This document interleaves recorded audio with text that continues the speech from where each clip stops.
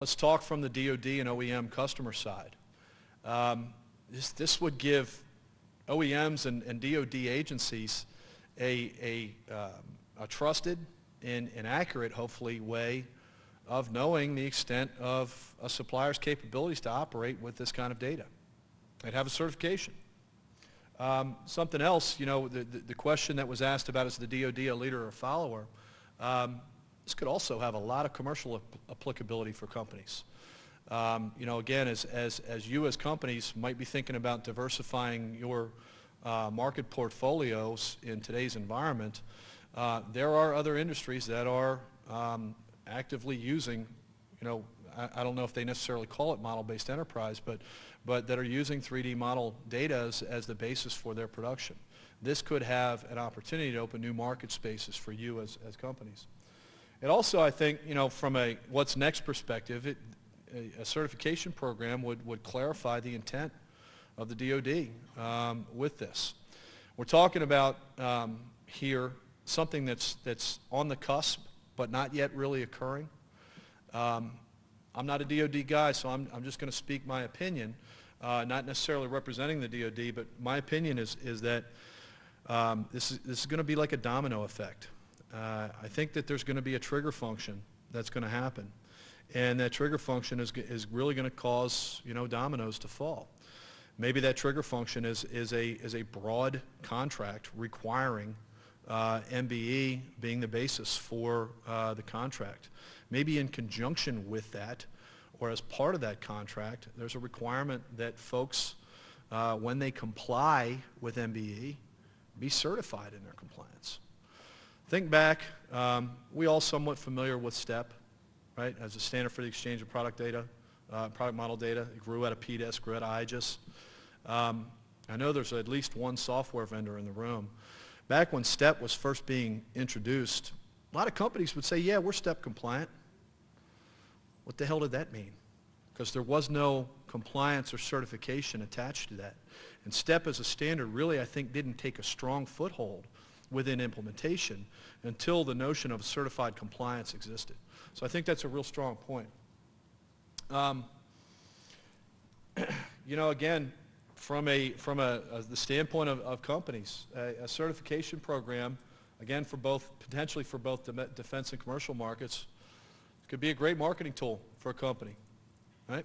Say, hey, we're up the food chain, or this is where we're operating, and we have plans in place to move up the food chain here. I got to believe that would be something that would be an attractive attribute from customers. And another reason why we're interested in certification. In the room today, we got several different components of the DLA. We have the Army, several components of the Army. We have several components of the Air Force. Certification here would help to coordinate the implementation of this across the Defense Department. So when we are talking about the potential for certification, this would be the basis. And this is the capabilities metric that Montana flashed, where basically, a company would first have to understand what its capabilities are, also understand its market, right? So if a company's operating at a level 1, maybe that's okay for its market. But if a company's trying to get into a market where its competitors are operating at a level 5, they're going to be at a disadvantage if they don't have a path toward working toward that level 5 capability. And the notion here would be, if certification were to be pursued, that a couple different possibilities. And these are just being kicked around. Could be per a MIL standard. Something for the DoD guys to chew on. Perhaps there's an opportunity to incorporate this notion into MIL standard 31,000, which talks about TDPs. There's also the possibility, and discussions have begun within a couple of our projects, to interact with standards developing organizations that exist within the United States, like ISO, like ASME, perhaps AIA, perhaps there are others. Or there's a possibility that there could be a hybrid approach, where the DoD might ask for compliance against a MIL standard, but accept a commercial standard if a company is interested in going the path of certification to a commercial standard. If certification were to occur, so that everyone understands, and most of you guys have probably been through this process, but when you get certified for something like an ISO standard, you go to a registrar that will actually certify your capabilities against that particular standard. What we'd like to see happen within the implementation team for MBE is the availability of assistance to companies to help you understand and navigate the certification process. A lot associated, several of you are probably ISO 9000 certified. Was that an easy process? Maybe, probably not, maybe a little bit. But the notion of understanding and being able to navigate that process is something that we're suggesting that assistance needs to be available for. We're also suggesting that, again, not every company needs to be at the top of the certification pyramid, if you will. So it would be, I don't think, prudent for a company to just go, headstrong and say we want to be MBE capability level 5 or MBE capability level 6 without first doing an assessment of where they are, what their current capabilities are, what is their market strategy, and where do they want to go. And then, of course, to help them progress toward desired levels. Okay. How might this operate from a business model standpoint? We would see this, if this happens, because we would see there as being benefit for both the DoD, OEMs, and companies, for this in the long term to be self-sustaining, where companies would essentially pay a fee to get certified. But we also think that if certification occurs, that it wouldn't be outside of the realm of possibilities for the Defense Department to somehow offer incentives to help kickstart the process. The amounts of the incentives, we're still kind of thinking about exactly what that should be. Just wanted to share our thoughts with you today. From an incentive standpoint, it could apply to both actual certification itself as well as the assistance leading toward certification. And, with the timing of that, maybe it's this year, maybe it's next year. What I can assure you is that we're socializing this notion. And we're, again, from the MEP perspective, we're trying to help the DoD understand the issues associated with supplier perspective and implementation of this throughout the supply base.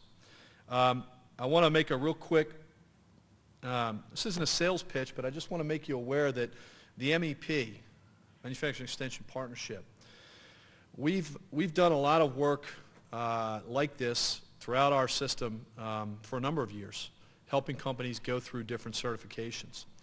Many of you in the room are probably not that familiar with the MEP, so I just wanted to let you know, exactly who we are, what we do. It's a federal-state private partnership. It's managed federally at NIST.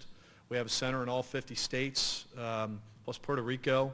Got about 400 service locations. We exist to provide assistance, technical and business, to manufacturers in the United States.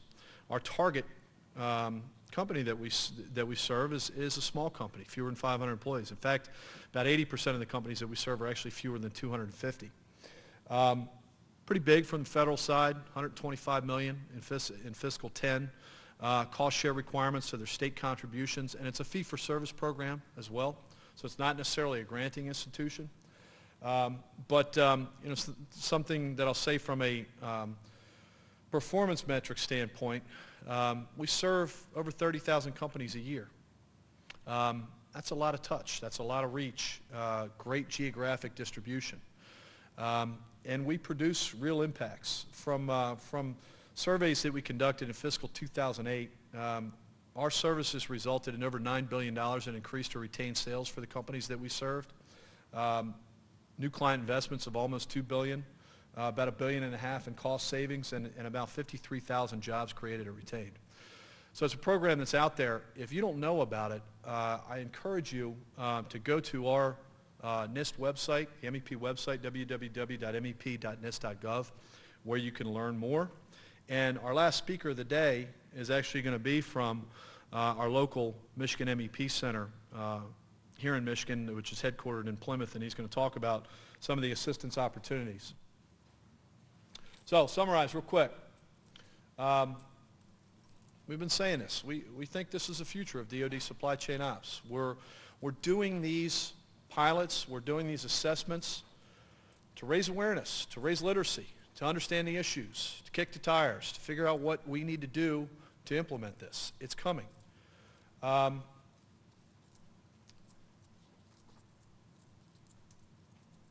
We really believe that we're making a lot of progress here. There's a lot of work that's been done with respect to the technical infrastructure. That's ongoing. But really what's next is the implementation phase of this. So the last thing that I want to say and segue into our next presentation is that we've been developing a website. And we're launching that website today. And that website you'll be hearing about next.